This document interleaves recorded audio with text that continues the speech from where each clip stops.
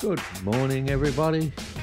How are you going? Look at those gum trees over there flowering. I don't know if you can see them in this camera because they might be a bit far away, but all the gum trees are starting to flower down here, which is lovely.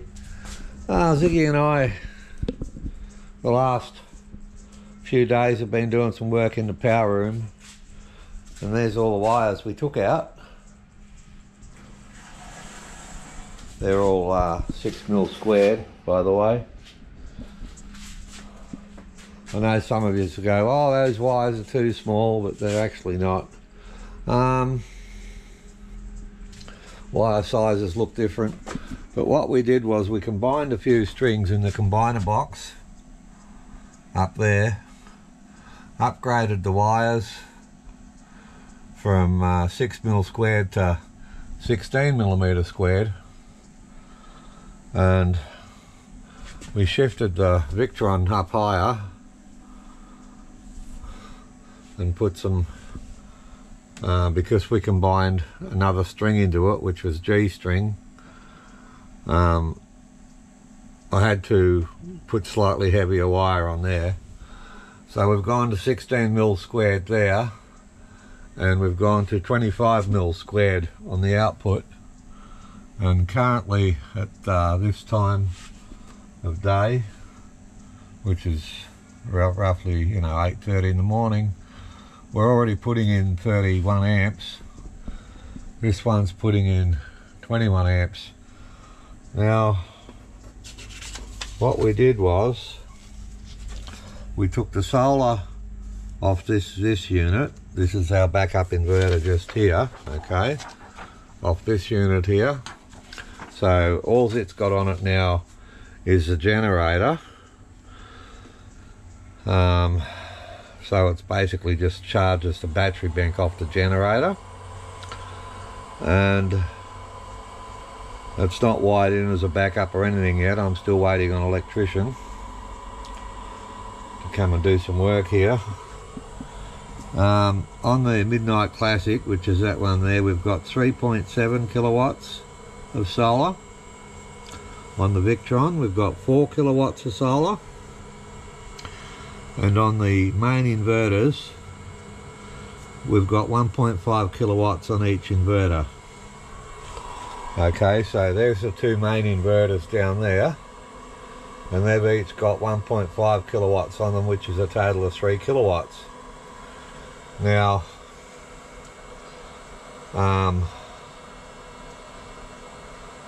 as you can see, I haven't got all my eggs in one basket, so I can afford to lose 2 units and still recharge my batteries in summertime. But we've got a total of 10.7 kilowatts on the roof.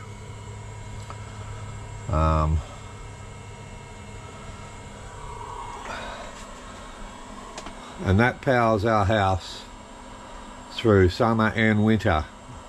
Last year we used a total of 20 litres, a little bit less than 20 litres of fuel when we had a few really bad days to charge the batteries. But otherwise this system is really good, really good.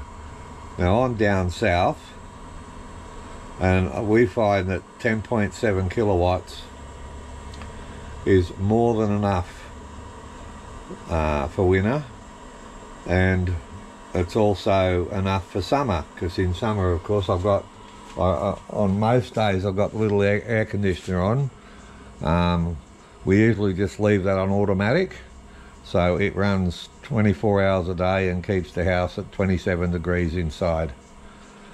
And when it gets really hot, and we have had a lot of heat, we had a lot of days that broke records, I turn the big National on, that huge air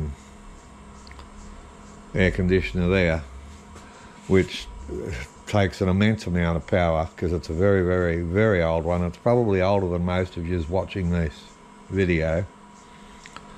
And that came out of Calabaran Hospital. They had 2 of those units, and I scored one of them. So we tend to do all right. We can keep the house nice and cool. I still haven't put the covers back on here. That's next. But what we're looking at doing a bit later on, so I can do a little bit more monitoring, is probably replacing this Midnight with another Victron, which is why we mounted that higher. I haven't made up my mind on that yet. And the only reason I'm looking at it, doing it, is because I can just plug the new Victron into the Servo GX computer here and put it online. Let me go get some keys and we'll have a look at the wire sizes, because it's really hard to judge. A lot of people are having problems judging wire sizes through a camera, and they, you know, the number of comments, oh, your wires are too small, because they got absolutely no idea. Like obviously the wires going to the units, well, these ones here, just for example, they're 2/0, okay, or I think it's 75mm squared or something like that. And then underneath here I've got absolutely massive wires that go out to this bus bar and then out to the units. Alright, so let me go and grab a key, and I'll pull some wires out of here and show you the actual wire size. I'll be back. Okay.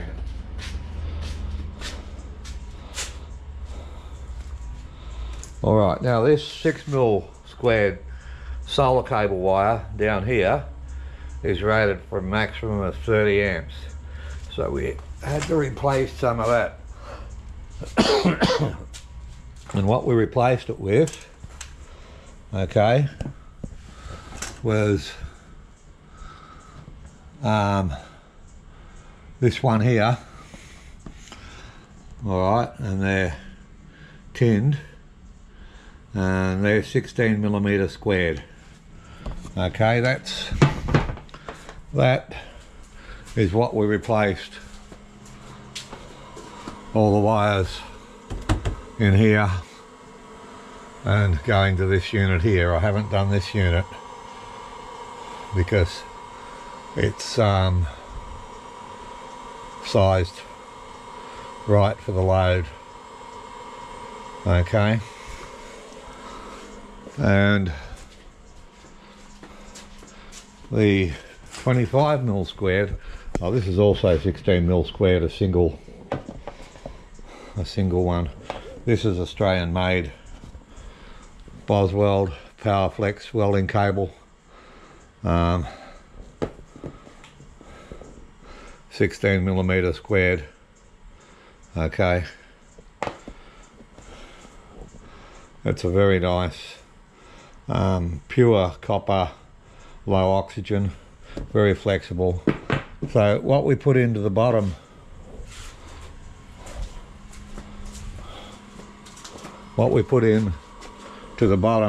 this one here, okay, is 25mm squared cable.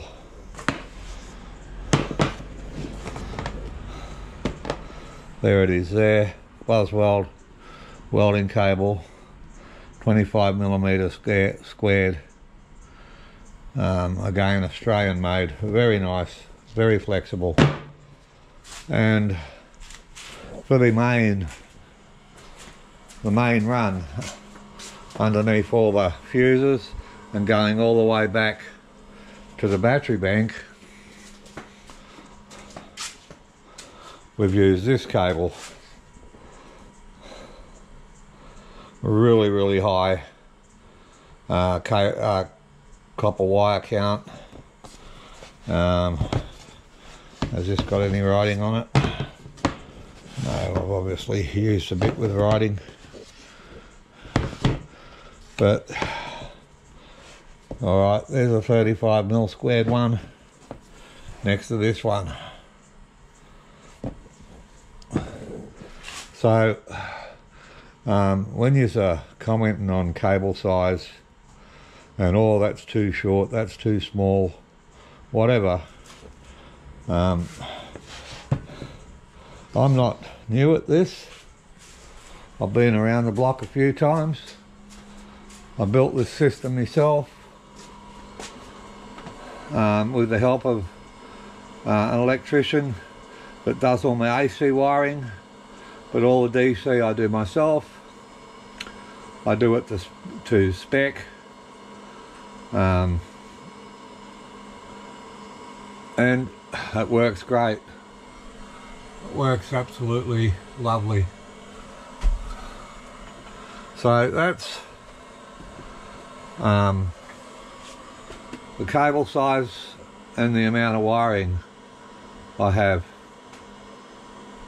The wiring sizes and the amount of solar I have on the roof of my house.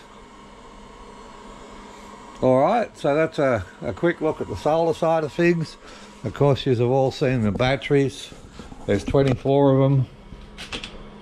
There they are there. They're 1000 amp hour batteries.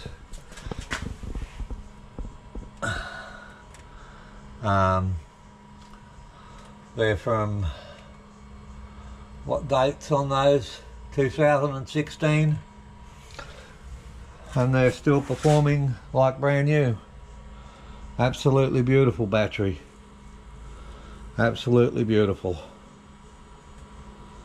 And each one of these is 1000 amp hours in 250 4 cells. So there's 4 strings of 250 amp hours each, and they go down the bottom there and combine. But yeah, so that's a look at the system, a look at how much solar I've got, and that's how much solar it takes me to run my house all year. That's winter and summer. It's only when I get 2 or 3 days of really bad weather in winter with very little sunshine that I actually need to start the generator, which is why we only used 20 litres of fuel last year. Alright, so that's what it looks like. We've got the inverter, the Midnight Classic, the Victron, and then the main inverters are down the bottom there. And it's all about redundancy. When I build my system, it's all about redundancy. So a hell of a lot could go wrong in here and I can still power my house. And after I'm having some switches made and some other things, and we're doing a bit of rewiring in here. Then when we go on holidays, if these inverters break down, it will automatically switch to this inverter here after 3 minutes. So but you'll see more on that later on, okay? But for now, it is what it is. Alright, I hope you enjoyed this little video, just letting us know how much solar's where, and giving those that haven't seen them a look at the batteries. I'm pretty, we like the way the system's working. We don't have to do much to it. Like I said, we combined strings B and G. We put B on the Classic, and we put G on the Victron, and they're all combined in that combiner box up there. We upgraded the wires to handle the extra load over that distance, and shifted the Victron up a bit higher upgraded its wires so it could handle the extra current. Yesterday I came out, this was putting about 55 amps in, as long as this one. A lot of people say, how do you program your solar, what works where and how? Basically, look, the different charge controllers work absolutely fantastic together. Like this one here, you see it's producing more power than it's using, so it's actually charging the batteries as well. Alright, and the same on this unit. And that's, but these are designed, these are programmed to use the solar first and only put any leftover current. So there's 3 kilowatts between these units, and the house isn't drawing anywhere near that. And so it's powering the inverters and putting the excess amps into the batteries. And this one here, it's putting the excess amps into the batteries, and the same as this one here. And of course I can go online now that I've got this and see what the system's doing, which is pretty fantastic. I can't wait to get this finished with the changeover, automatic changeover switch, and the AC monitor. Get that all working as well. That's going to be absolutely brilliant.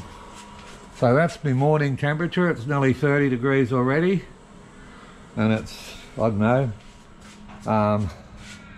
8:45. What's the time? 9 o'clock. So it's 9 o'clock and it's already on 30 degrees Celsius. It's going to be a warm one today, people. Okay, keep safe everyone. I hope that answered a few questions with wire sizing and everything else like that. I always do the maths before I wire anything, and I always look at the rating of different wires. Keep safe. Bye.